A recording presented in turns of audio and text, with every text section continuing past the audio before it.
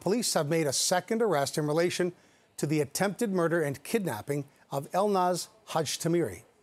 24-year-old Harshdeep Binner was arrested last week on a Canada-wide warrant.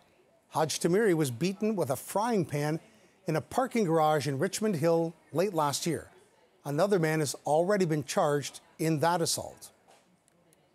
3 weeks after the attempted murder and kidnapping in Richmond Hill, Hajtamiri was abducted from a home in Wasaga Beach, where she was staying with relatives.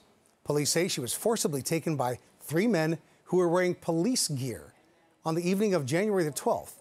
Her supposed ex-boyfriend, Mohammed Lilo, has been charged in her disappearance.